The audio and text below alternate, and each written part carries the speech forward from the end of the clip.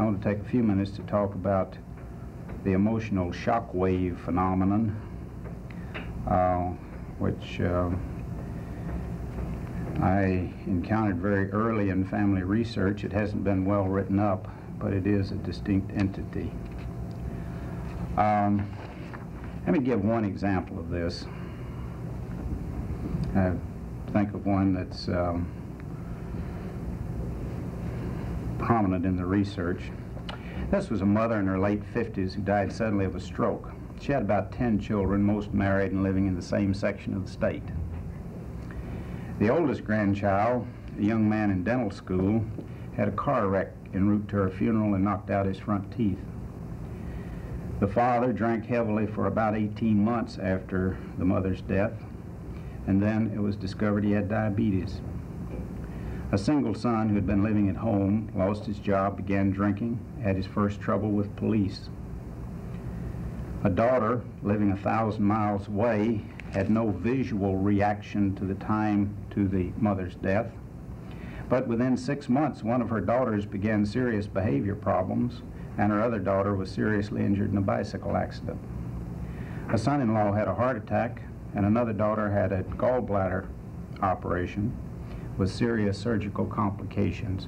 And all of these in this family occurred within about 18 months of the mother's death. My initial reaction to this shockwave phenomenon was to regard it as a coincidence.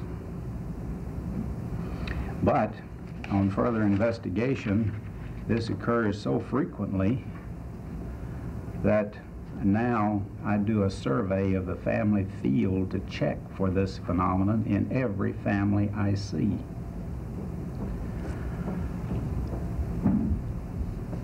It is so routine for a family member to obliterate any connectedness between this death or this traumatic event and the events that follow that the history about it is confused and obliterated. I wouldn't be willing to say that this death causes this, but I would be willing to say that these kinds of human problems follow a death in time sequence in a fair percentage of families. An example in which the connectedness between the death or the traumatic event and the manifestation was that of a grandson arrested for shoplifting on the day his maternal grandmother was hospitalized for the removal of a benign breast tumor. The family anxiety, of course, had treated it as if this was a cancer, and the boy's reaction would be based on the family perception of it. In trying to get the history, the family members were so focused on the behavior problem in the boy, which happened when he was in the 8th grade, and it was so difficult to finally even hear about this operation, which occurred simultaneously with the shoplifting. And when the family remembered this was a breast tumor the grandmother had when she was 61 or 62. So it's complex to put these events together in terms of the time sequence. The family tendency to obliterate connectedness is so great I never tell them about it until well in family psychotherapy.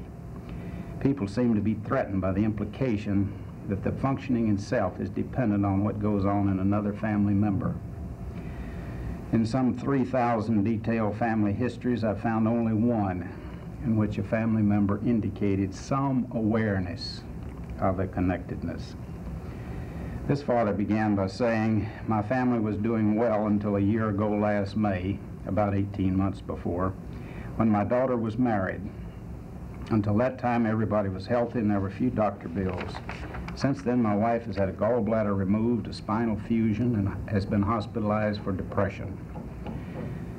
She's been so unhappy with houses, we've moved 4 times. I had a heart attack and my son flunked out of college."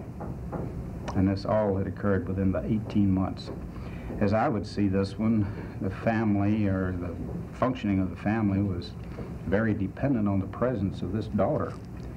And when she moved out, there was some kind of disruption that was manifested in this way.